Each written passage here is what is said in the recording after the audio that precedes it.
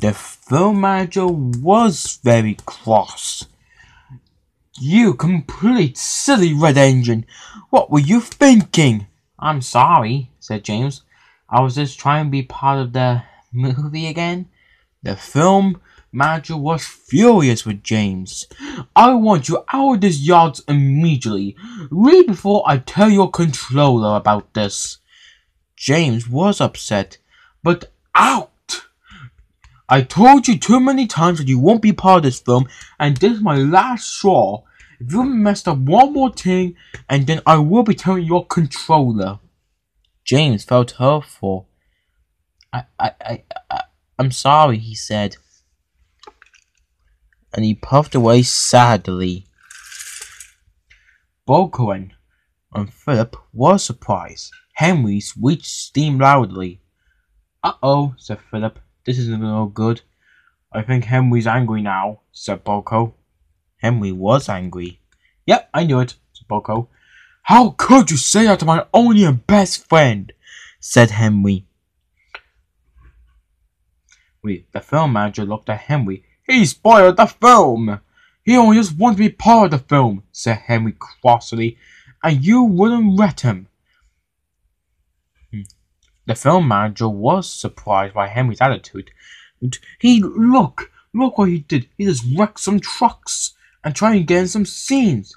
"That's the whole point of it," said Henry. "Now you've really gone too far. Your attitude is making this film even worse," said Henry. "If you keep this up, then nobody will want to be in your movies." "And you know what?" said Henry. "You've gone too far this time. You just messed with my best friend," said Henry.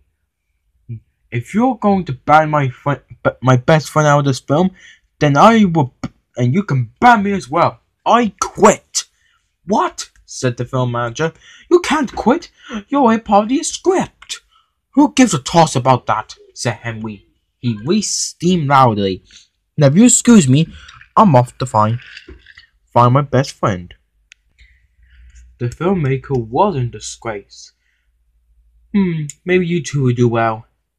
"You can forget about me," said Philip. "I'm agreeing with Henry on this." He went off. "Boko," he said. Boko thought. "You know what? Henry's right. Keep this attitude up and we're quitting this film. We can tell all friends not part of your movie. We can also tell the Fat Controller about this." The film director wasn't shocked. "Oh no," he said. "Looks like we have to find some new engines fast." James sat lonely in a siding. He was sad and felt very silly. Henry popped up beside him. "James," he said. "Oh, Hen, I suppose you're here to mock me, aren't ya?" including Book and Philip. "Look, James," said Henry. "This wasn't your fault." "What are you on about?" said James. "Henry told the director off," said Philip. "What?" said James. "Henry? Wait, what were you thinking?" James. "Now, I know that was a bit harsh on me, but that director was so rude to you, and he went too far." "Henry's right," said the Boko. "Sure, the factory could be disappointed in you, Henry, but you had the rights to say it." "We were just... Henry's your best friend after all," said Philip. "And we were just there because, well, we agreed with Henry with everything he said." They explained what Henry said. James was amazed. "Well, thank you," said James. "But it's too late to change everything." "It's not late to change everything," said Henry. "There's only one way we can do this. That director will have to apologize to you and make a deal that you could be in the film." "No," said James. "I can't. Everything I've done to ruin the film has completely destroyed the entire sets. Look, me, Philip, and Boko didn't mind you ruining the sets. We know you wanted to be in the film." "Oh," said Henry. "And and we're gonna bring the Fat Control with us to tell that director off," said Henry. "Come on, James, please. I did it for you. You're my best friend." "And you're our friend," said Boko. "We did it for you," said Philip. James looked at his best friend and two of his diesel friends. "Thank you, you three," said James. "You're right. I have to face that director." "Now, come on," said Henry. Let's get the Fat Controller and talk some sense into this director." And with that, they steamed away. The four engines still brought Fat Controller to the shunting yards. The director was still furious at what happened, but the Fat Controller soon told them off.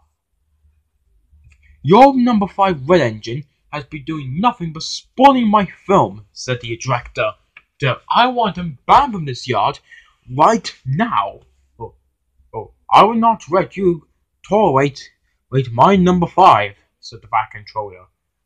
"Look, you do not have the rights to treat an engine like that. Yes, you may be making a film here. You may not want him to be in this film, but that doesn't mean you can ban him from this yard," said the Fat Controller. "You're not the controller of this railway. I am. I've given you permission to film your movie here, and all you seem to be doing is just being rude to your team and my engines."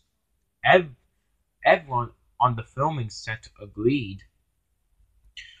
"My 4 engines have did the right way, especially Henry for standing up for his best friend," said the Fat Controller. "Now, you do not have the right to tolerate James like that, and Henry, Boko, and Philip did the right thing to quit on your film." "So," said the Fat Controller, no, no, no, any more bad behavior from you, Mr. Director," said the Fat Controller. "I will not let you film your movie on my railway." The director was surprised. Now he felt silly. "You're right, Sir Topham. I am sorry. I probably have anger issues or something." "It's okay to get angry," said the Fat Controller. "But if you get angry too much like this, it goes too far. I think you have something to say to James, don't you?" The director looked at James. "I am sorry, James. Your controller and your friends are right. I went too far. Would you like to be part of my film?" James was surprised. Henry winked, including Boko and Philip. "Go on, James," said Henry. "It's your chance." "Very well, then," said James. "That's excellent," said the director.